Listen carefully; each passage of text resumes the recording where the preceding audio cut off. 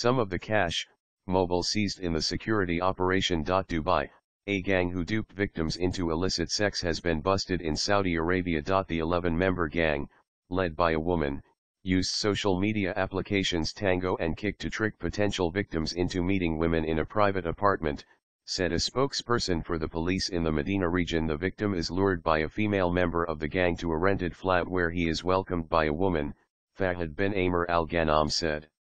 The hostess then sits next to him and starts talking with him. Suddenly, a male member of the gang storms into the room and starts beating up the victim, claiming he is the woman's brother. The victim is stripped of his clothes and is photographed naked.